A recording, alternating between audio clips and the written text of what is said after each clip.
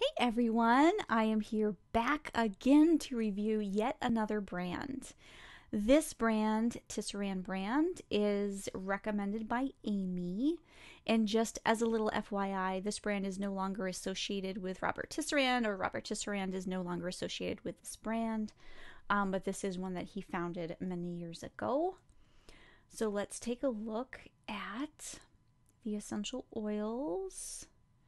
So we have pure essential oils, and then we have everyday use essential oils, precious essential oils, and then it looks like some blends. So I'm just going to click here first. I'm not sure why they are distinguishing those, but let's take a look at this. I'm going to zoom in for those of you on mobile. Let's see. Ingredients. That's where we have the botanical name. That's also where they have the botanical name. Details. So let's see. This is expression. So this would be phototoxic. And let's see if that's listed under the safety. So this does look like they are letting you know. Wait 12 hours before exposing skin to strong UV light or sunlight. That is true. This is phototoxic. So that's what I'm looking for. This part here appears to be more of a generic warning. I'm going to assume, but we will find out, that this is probably listed on all of their essential oils. And this is a kind of a cover your butt sort of precaution in case anyone were to hurt themselves by using it internally, by not diluting it, etc. This particular essential oil can be used around children of all ages.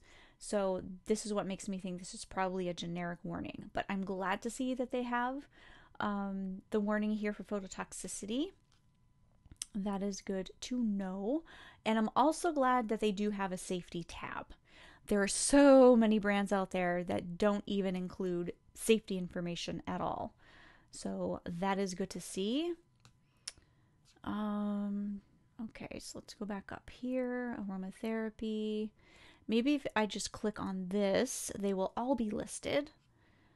Okay.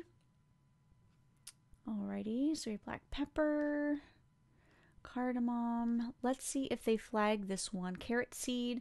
Essential oil is not safe for use during pregnancy. Again, I do like they have the safety tab. It helps me to find exactly where I'm going. So this is part of their generic, consult your healthcare professional before using essential oils during pregnancy.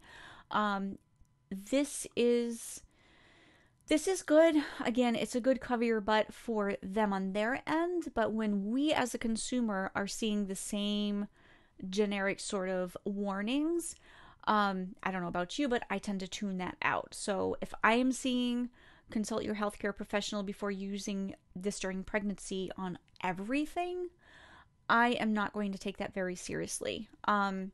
This particular essential oil really should be avoided if you are pregnant. It would be nice if the safety information was more tailored specifically to the essential oil, but let's see what they are using for safety information on other ones. Now, cardamom is high in 1,8-cineol, like eucalyptus, like rosemary, and should be avoided around children under the age of 10. And it doesn't look like they're saying that here. They're saying under age 5, which is what they've been saying for all of the essential oils so far. Let's see if it's under more details.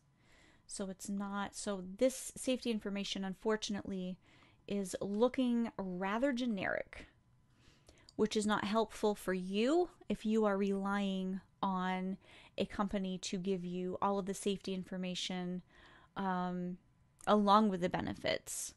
So let's see if eucalyptus, same thing, high in 1,8-cineol, avoided under age 10. I'm not seeing that here. So that's a little bit disappointing. And again, this is not reflective of the quality of the essential oils. I've mentioned this before, and I just want to repeat it as often as possible. Just because they don't have full-blown safety information does not mean the quality of their essential oils is not there. It just means that you need your own kind of resource, such as, essential oil safety files so that you can on your own look up the safety yourself and not have to rely on a brand. That is my book. You can find at uboslibrary.com. Now, I am seeing here for grapefruit, it does say to wait 12 hours before exposing to UV light or sunlight. So they are acknowledging that if you use this, it could potentially have phototoxic reactions.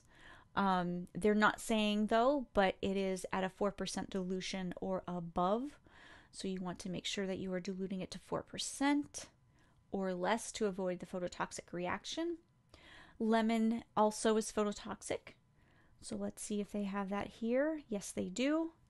That's good to see. Let's see what other essential oils. Let's kind of skip a little bit around. I know I always start at the beginning alphabetically.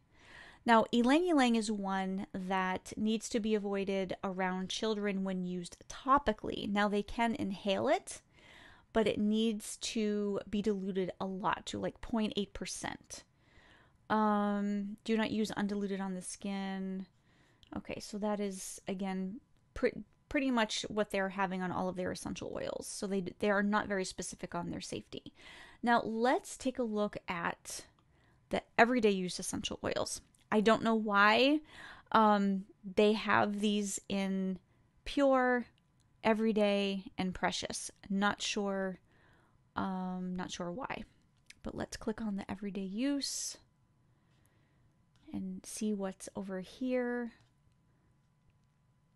I guess they're just bigger bottles. Okay, so there's only a couple things there. Let's take a look at, these are only 2 mils. That's really, really small. These must be, yeah, jasmine, neroli rose, sandalwood. Yeah, those are really expensive. Okay, let's take a look at their blends and see how they're doing on formulating their essential oils. Okay, so these are carriers, pure blending oils. Okay, so those are not blends. Let's see if their roller balls are blends. Yes, okay, so here we go. Let's take a look at their sleep blend. See how this is formulated. We have lavender, sandalwood, jasmine. Okay, so this is going to be like fractionated coconut oil. We have lavender, copaiba, cedarwood, cypress, sandalwood, bergamot, jasmine, ylang ylang. So cypress can potentially be a little bit stimulating. That can be good for congestion issues. We do have lavender, we have cedarwood and sandalwood, which are also sedative. Bergamot is calming and sedative. Copaiba is typically for pain when you use topically, so that's interesting how they have that in this blend. Jasmine and ylang ylang are great additions to help you feel calm. Those can be aphrodisiac. So this looks like a good blend. I'm not seeing where they're letting you know what the dilution is. So, for example, jasmine and ylang ylang have really low topical maxes, like below 1%. We can assume because they're listed last or near the end that there's probably not too much in there, but we don't know. Bergamot being phototoxic, it's phototoxic over a 0.4%. So we don't know how much this blend is diluted. We don't know if they are aware of the specific dilutions and topical maxes for these essential oils because they were not listed on the safety profiles. So if they can be contacted and asked, a lot of companies don't like to give away their formulas, even though that's not really what we're asking. We just want to know how much is in here so that we can know if this is safe to use topically. Now, for sleep, inhalation is going to be the most effective way for essential oils to help you with sleep anyways. So I would like to know if they have a sleep blend that you can purchase and use in a linen spray or in your personal inhaler or to diffuse for a more effective result. So let's take a look at their energy blend and see what they have in here. Again, this is another situation where inhalation is going to be a lot more effective than topical use.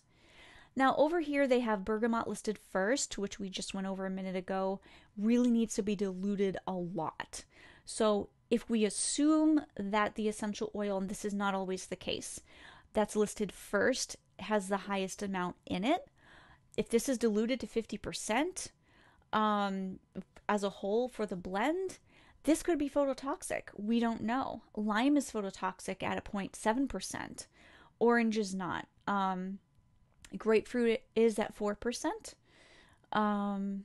So we don't really know if this is going to be something that is going to give you a phototoxic burn. Now, bergamot is actually calming and even sedative for some people. So that's interesting that this is listed first in the blend. That would not be something that I would choose to put in an energy blend because it's calming slash sedative for a lot of people. Orange is also calming, but grapefruit is good, lime is good, coriander is actually very relaxing. But we have cypress and juniper, which can be great for congestion. So I don't know how effective that blend will be for actually promoting energy due to having those calming slash sedative essential oils in them. But let's take a look at their Mind Clear roller. Again, these are all situations in which inhalation is going to be a lot more effective than topical use. Peppermint is good. That can stimulate the mind. Interestingly, they're including lavender, which is calming for a lot of people. You know, it's known for being calming. Some people do find that lavender is a stimulant if too much is used, but it's interesting that they do have this in a Mind Clear blend. Black spruce is good. Lemon is a good addition. Lime. Chamomile is calming. Marjoram can be calming. Both of those can be calming slash sedative for some people. So it's interesting that they have that in this blend. I would have just stuck to the peppermint, black spruce, and lemon. Maybe some lime if it were me, and formulating those blends. So I'm not seeing a whole lot of blends here, but hopefully that information helped. If you have any questions about anything that I've said, if you have questions about any of the blends that I didn't review, please leave those in the comments below. And if you are interested in getting your own safety guide, you can find both of these over at ueoslibrary.com, and then you too can assess the safety of the blends or the efficacy of the blends for any website that you want to review. So I will be uploading this to YouTube, and I will be back on to review another brand for you in a moment.